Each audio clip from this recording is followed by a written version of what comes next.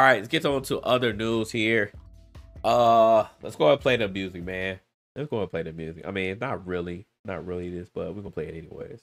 We're gonna play it anyways. I really miss my nigga. Just a breakdown. Really miss my nigga. White people, white people. I spit it hotter than anybody in the world could do. That it's shit like sucks. Damn. That shit is fucking trash, dog. Get the fuck off the airway. Get him the fuck out of here. Oh man. Oh man. All right. Let's get to it, man. Let's get to it. This has to be the fastest shutdown we've ever seen. Is this the fastest shutdown we've ever seen, chat? It has to be the fastest shutdown we've ever seen. Literally, we talked about this already. Firewalk Studios literally went from, all right, Concord came out, to not even a week later, the server shut down. They refunded everybody's money. Said, all right, man, we gonna come back.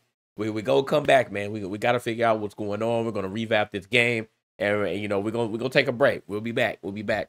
Then rumors came out this game, you know, took 8 years to make and $400 million. We still don't know if that's true, but then that came out. Now we're here. Now we are here. Firewalk Studios is done.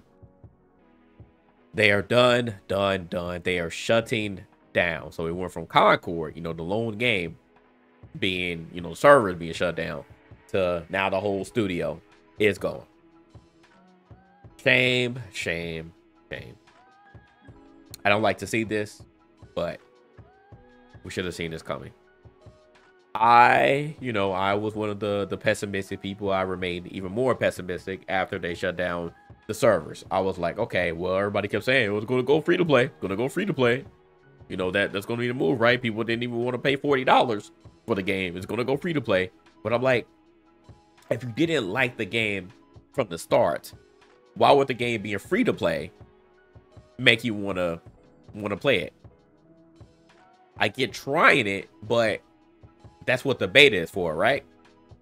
If you wanted to play it and try it out, that's what the beta is for. The beta costs you $0. And we saw literally in the beginning, people were hate watching Concord. And we talked about that. People were hate watching Concord and looking at the Steam charts to see how many people were playing the game. We talked about this already. So y'all didn't want to play it anyways. So why would the game going free to play be all of a sudden the thing that makes it turn around? The $40 barrier of entry is lower than $60. It's lower than $70. You know, that's the standard for a video game now, $60 or $70. So going free to play just didn't make sense to me.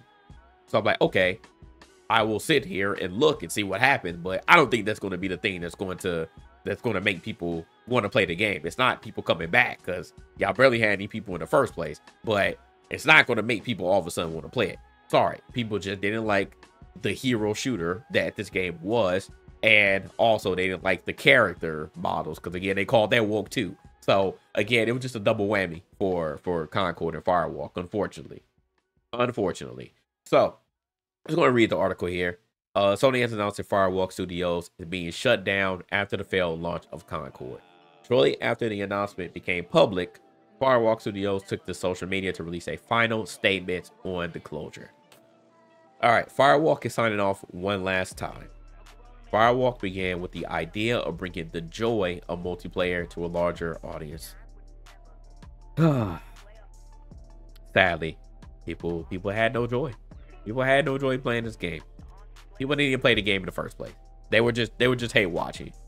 So there was no joy.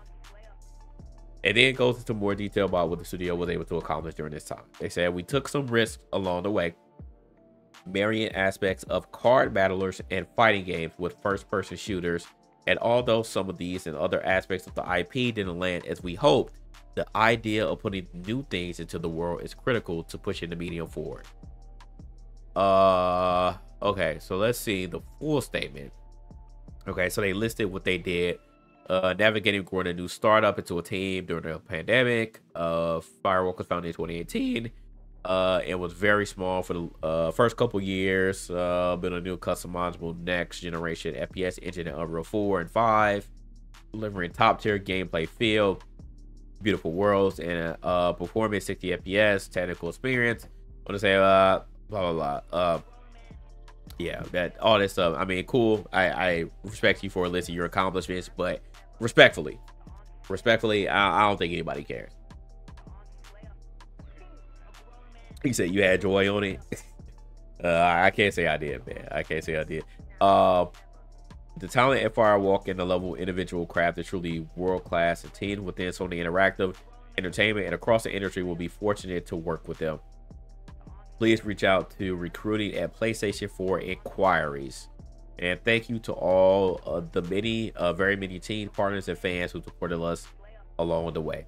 So that's that, man. That's that. Like I said, it's unfortunate, but this is the industry now.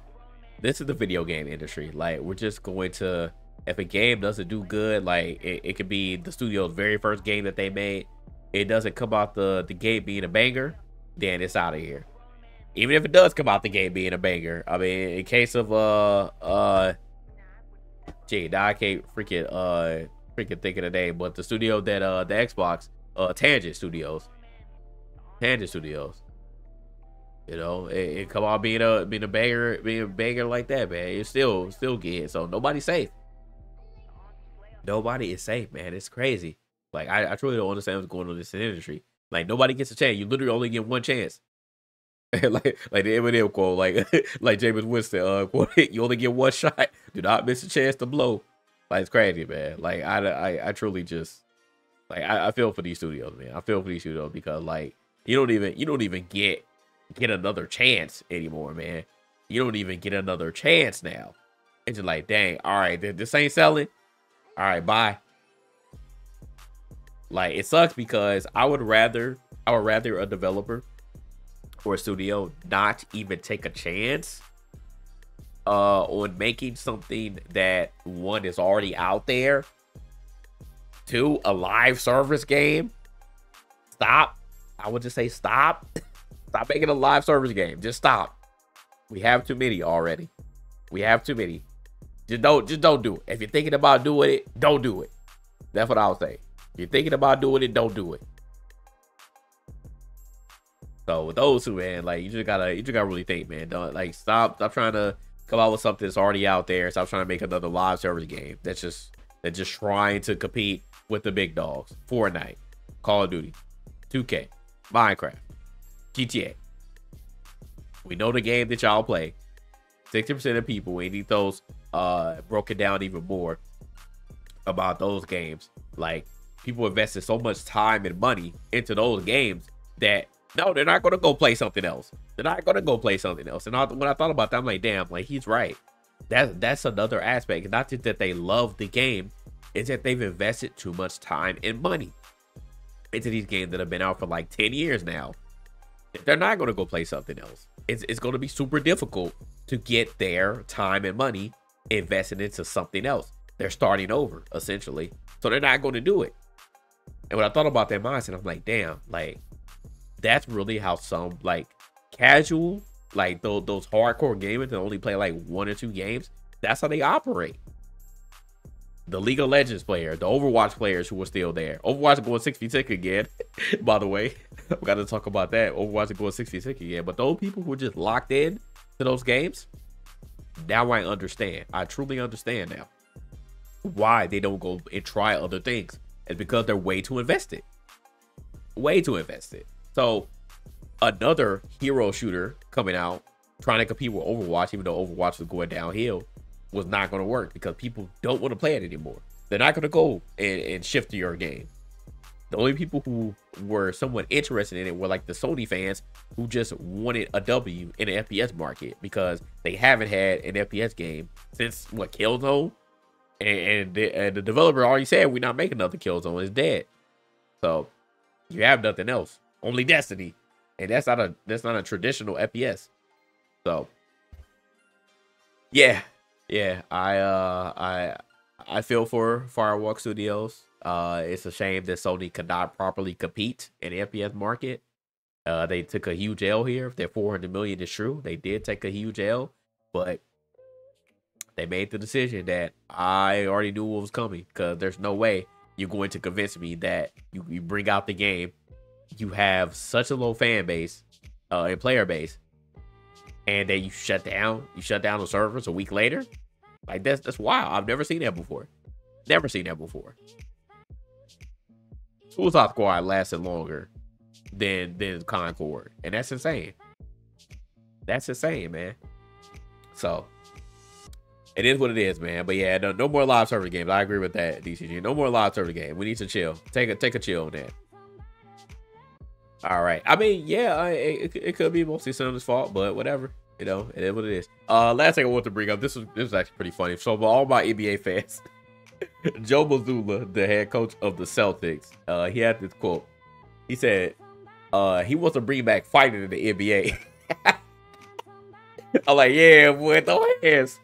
Throw hands. He said, the biggest thing that we rob people of from an entertainment standpoint is that you can't fight anymore.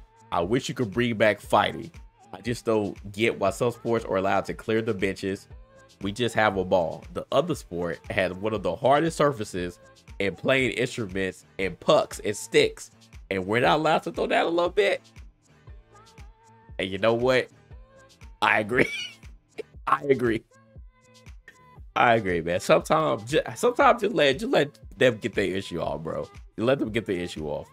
I promise not every single altercation is going to be balanced in the palace. I promise. Just let them get their issue off, bro. So I agree. I agree. What up, Mel? Like, let them fight, bro. Like I say it all the time, bro. Let these niggas fight. Sometimes you just gotta get your issue off. I'm a full proponent of that. A full proponent of that. Let them get the issue off, bro. So I know this will never happen, especially under Adam Silver's reign. Absolutely not. Absolutely not. No. Absolutely not. David Stern, he might let them niggas fight. Adam Silver, hell no. It ain't happening. It ain't happening. But it would be nice, you know. Just let them go at it, bro. You know, throw a couple punches, right? Just throw a couple punches. We see how it is at hockey. You know, just clear out. Just clear them out like they do in hockey. The refs just, you know, just hover over them, you know.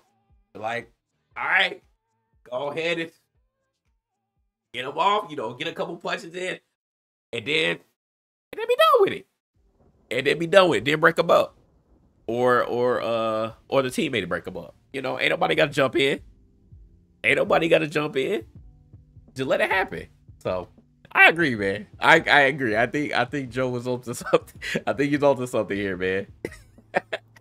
I think he's onto something, bro. Just let him fight. So that was something I found that was funny. I found that to be hilarious. So that's it, man. That's all I got.